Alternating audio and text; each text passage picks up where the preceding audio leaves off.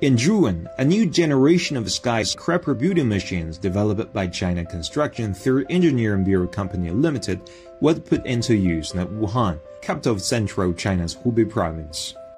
With the rise of the mighty machine, a building with a design height of about 270 meters in a core business district along the Yangtze River in the city is gradually taking shape.